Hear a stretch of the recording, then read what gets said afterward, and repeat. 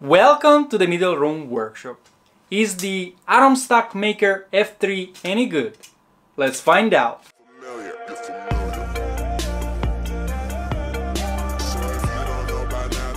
This is a new concept applied to desktop laser engravers.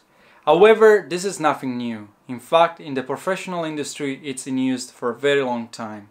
And plasma and laser cutting operators prefer this type of bed compared to the straight and wave blades bed because it reduces lock problems when cutting metals. Now, when cutting materials, we have a few requirements for our bed. And for simplicity, we refer to the non-metals here. The bed must be able to support the sheet we intend to cut and also to offer a way to clamp it if necessary. It allows the smoke and the heat to be expelled properly on the underside and ultimately to keep the underside clean.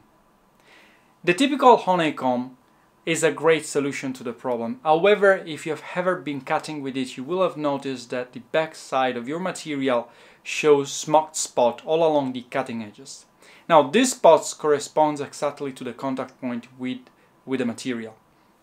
This is an undesired effect, especially when you cut natural materials like plywood, wood, MDF, and so on. Now, the Atomstack Maker F3 minimizes this by minimizing the contact point with your material.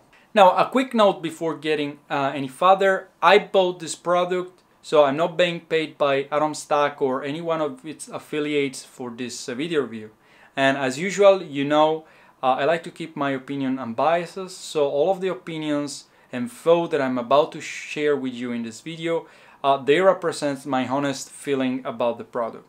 So with this out of the way, let's keep going. The design is clever and elegant, although I do not think that the black coating will last for a long time. Now, the key feature beside the bed itself are an effecting area of 420 x 420 millimeters, which is larger than the 400 x 400 engraving area of a typical desktop laser engraver, and do not have any crop due to the frame along the perimeter. Then it is built-in clamping system. You have the possibility to extend the area by adding additional Maker F3. The flexible blades which alternate the rows can be removed so you can get an even cleaner job. However, this is applicable only if you are cutting not too small details. And the last is the flush design of the bed and its frame, which allows longer sheets to overhang the side without creating a high side and therefore allowing you to get a consistent cutting. This, I have to say, along with the cropped area, is by far the most frustrating thing to deal with when you use a typical honeycomb. In fact, in one of my honeycomb, I've decided to cut the top of one of the edges profile so that I was able to cut something that is 400 millimeters wide or tall, that's as much the machine can cut, and also to be able to place sheets that are longer, allowing it to overshoot without any problems. The bed comes completely disassembled compared to a typical honeycomb, which means that the packaging is either more compact or it has a different form factor. And its assembly, it's simple and straightforward, and you will be able to get running in a couple of minutes. It really takes nothing to assemble it. The bed seems to perform very well, and the cuttings are overall cleaner than the honeycomb. Although it all depends on where the peaks or the crest of the blades fall relative to the cutting path. In fact, if your cutting path passes above the crest, you will still notice a smoked area underneath. Said so, there are 2 points that I want to highlight. Now, the first one, because of the insufficient opening on the bottom, you get more smoke returning up, which can be sucked in by the cooling fan of your laser module, therefore dirtying it more quickly. The second thing is the black coating, which is definitely destined to be ruined with time. In fact, after the first cut, I could read the text of the word I cut with it. And in addition, it collects the oil and the glue coming off plywood.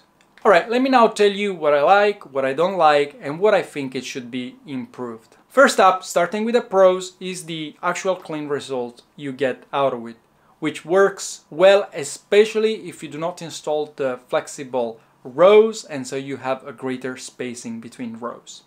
Then, the size, which covers the entire working area of your machine without cropping.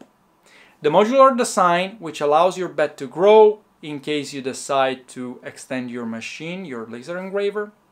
And the flush design, which saves you a lot of headache. So you do not need to cut your material to fit into the cropped area, neither you get inconsistency if you load longer sheet. Now, a couple of things that I believe could be improved.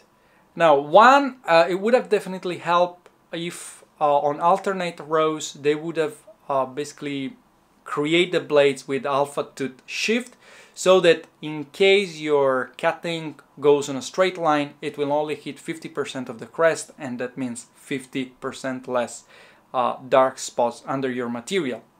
Now, the other thing is the clamping system. You see, the clamping bolts are tall and can sometimes be on the way of your laser module. In fact, if you have one of the bolts closer to the homing area, it will most likely hit it.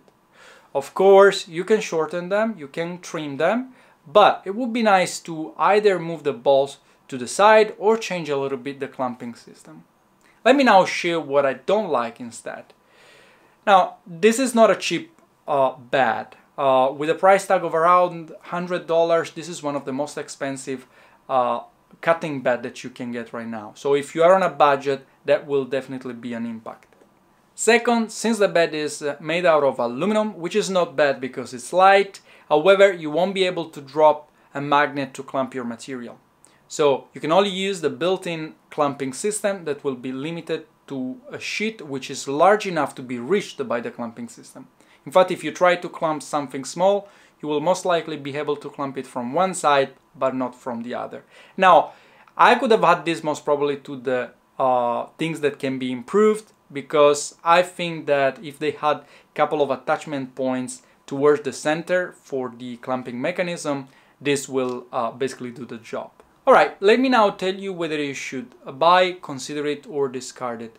Now, taking into consideration the pros and the cons that I've discussed, and the opportunity to be able to seamlessly extend the bed if you need to extend your machine, I would definitely go for it. Alright, and this is pretty much all. Now, I hope you found this video helpful and informative. If you liked it, click the thumbs up button below. If you have any comment, leave them in the comment section below. And do not forget to subscribe to my channel if you want to see more videos like this one. Ciao for now!